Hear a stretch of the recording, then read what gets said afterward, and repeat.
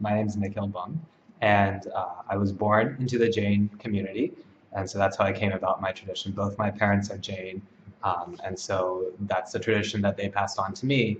And for a while, that meant I really was doing a lot without questioning or really understanding what I was doing.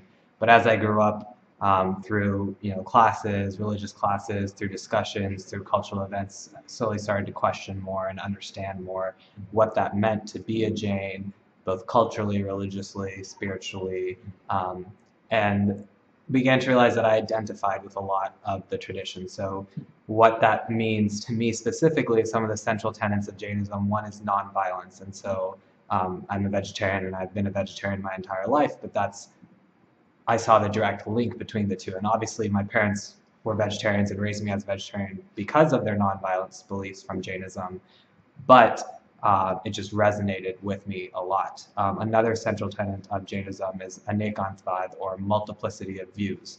And so the way I interpret that, and the way that I've sort of seen that play out, is that whenever you're looking at any situation, no matter how big or how small, everybody's viewpoint is legitimate. We're all looking at different sides of the picture. So if you think of that sort of classic fable of the blind man with the elephant, everybody is touching a different part. That doesn't mean it's not an elephant. And so if you can focus on the fact that everybody has a legitimate viewpoint, but try to get down to the deeper truth that we're all looking at, no matter how small or how big the issue again, then I think that that really resonated with me, because Jainism not having gods, not having a spiritual being that you pray to, and instead having role models of spiritual leaders, resonates with me, because it means that ultimately we're all looking towards the same goal.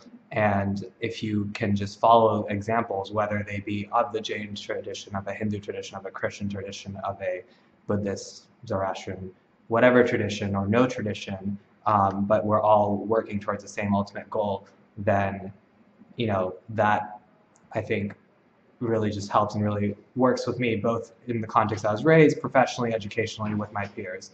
And because that resonated so well with me, and I thought that Jainism gave me that flexibility in these larger issues in my smaller daily practice, that's what my tradition really means to me, and why I've stuck with it, from birth.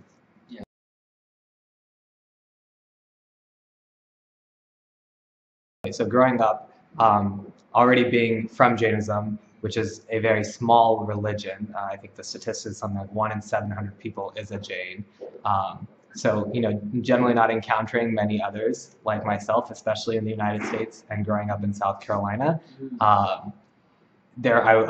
always felt like the religious other, even amongst the other South Asian or Indian communities. Mainly my friends were Hindu or Muslim. And so not a lot of people even within that community have a good idea of what Jainism is.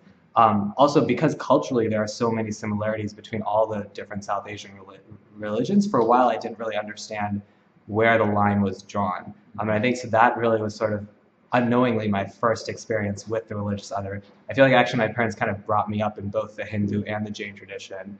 I would go to a lot of Hindu festivals, go to the temple, pray to those gods, but also always know at the back of my mind that I'm actually a Jain. But never seeing where that line was drawn, until I really went to college and I joined an interfaith council. And so there, I think, was my first true knowing experience with the religious other, where one, I had to identify myself on the council, and so for the first time I identified myself as a Jain as opposed to an Indian or a Hindu, or a Hindu Jain, and then also tell people about my faith or how it played in, and talk to other people. And so that was sort of, I think, my introduction into a formal setting.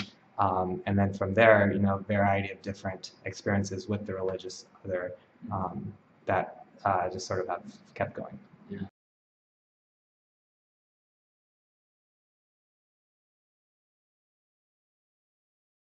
So I think one thing that I've seen in faith discussions and interfaith discussions, whether they be particularly for the purpose of, say, the Religions for Peace, or an interfaith conference or an interfaith dialogue, where the idea seems to be that we're coming together for the better good, or even just situations conflict situations even that have to deal with interfaith issues or interfaith settings. A lot of times I've seen, especially in the past, that the tendency is to focus on the differences. So what makes me different than you? What makes my religious tradition different than yours? And who's right or who's not right? But maybe not even talking about who's right, but at least focusing on those differences. I think where I start seeing the conversation change and where I try to change it when I'm involved in these situations as well is to not focus on the differences, but to focus on the similarities. So sort of going back to that multiplicity of views philosophy, you know, there are definitely differences between all the different faith traditions, and that can't be denied. But at the same time, I fundamentally believe that regardless of your tradition or your faith tradition or non-faith tradition, we all share some common values. And so if we focus on those similarities as opposed to those differences, I think we can do a much better job of addressing these larger issues, these justice issues, poverty, whatever those issues may be. And I actually think that then we'll be much more effective at it, because ultimately I think everyone's guided by some sort of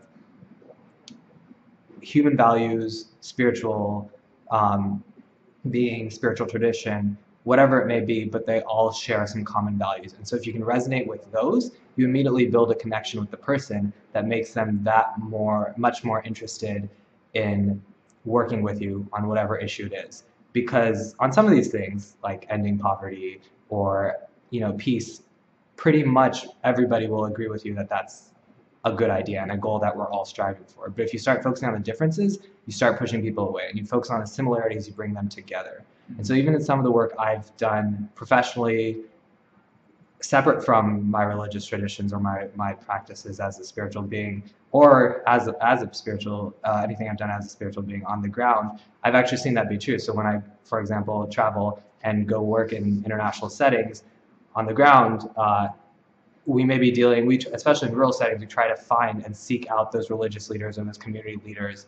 And though we know nothing about what their specific traditions are, resonate on those particular values and bring a connection there, and then work towards a larger issue like healthcare or education, and have just found that to be a lot more effective. So that's sort of what I think as an interfaith community or people of faith in general are our opportunity really is to focus on those similarities as opposed to the differences. Yeah.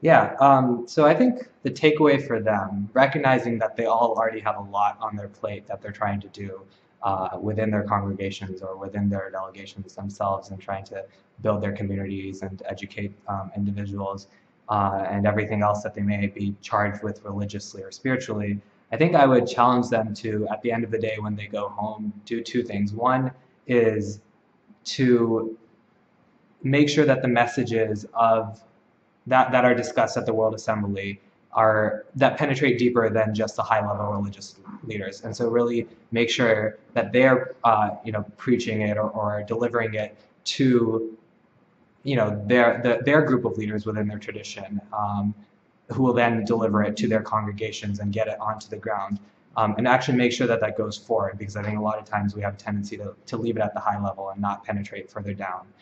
The other thing that I'd really challenge them to do is to not just focus on their tasks like building their communities or educating individuals and other religious tasks, but to address wider issues and engage with a wider community by focusing on those similarities, those common values, those shared philosophies that we all have and that we can resonate with. Yeah.